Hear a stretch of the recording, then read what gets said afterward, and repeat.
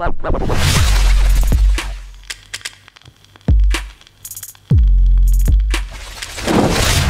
City Extra fan cams. I got my main man Harry here beside me following our 3-1 win over Red Star Belgrade.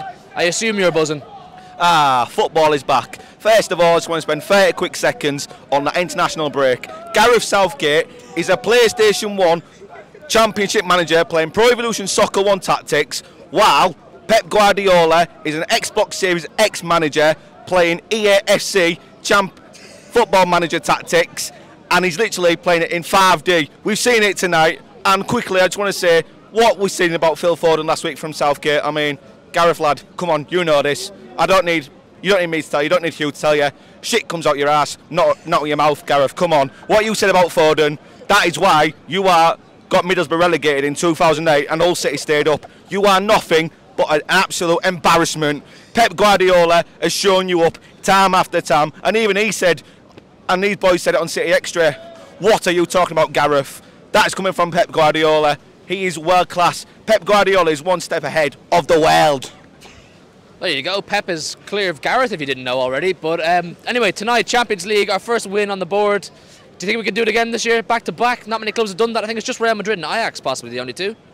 Well, I used to coach in rugby, and my old rugby coach said to me, one game at a time, but based on tonight's performance, we could go, and off last season, we've got the skills to go all the way again to Wembley. Hopefully we can do it, but one game at a time. We're far from far in the Premiership. We've got Newcastle in the Cup next week, so let's focus on Forest, and then we'll talk about Leipzig in a couple of weeks, which I'm absolutely buzzing for. Germany, I'll have some proper German beer, and I'll go into a German strip club and celebrate a Leipzig win.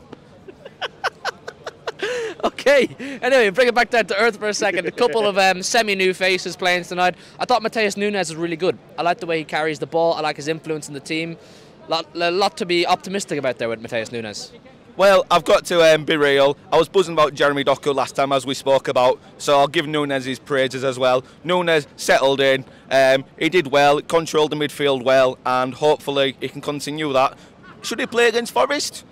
I hope so, because, I mean, you can't just drop him after a game because it's Champions League or League Cup. You've got to keep that momentum going, Pep. Hopefully you can give Nunes his time against Forest, so we'll see. He's a good player. I back him. Also, no Kevin De Bruyne, no problem. Julian Alvarez, come on, man. 4 goals, 3 assists this season. Well, Julian Alvarez, what can we say? La Rania, la sexy Rania. Absolutely peng. Julian Alvarez and Erling Haaland link up, mate. Honestly, God, Hugh, I swear to you, if I could swear, fuck this, I will swear. You know what? That link up play and his goals were tardy. And let's talk about Rodri. Can we talk about Rodri? Because Rodri's goal as well, can't just give it to all Alvarez. We've got to give Rodri his praises. All 3 goals were absolutely outstanding. Well, there you go. Harry's absolutely buzzing. Leave all your thoughts on what Harry said down below in the comments. Also, sorry, I'd like to quickly add, them Serbian fans are an absolute disgrace.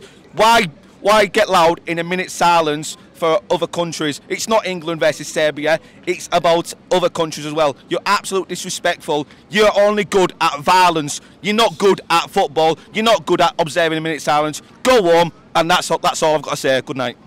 I like it.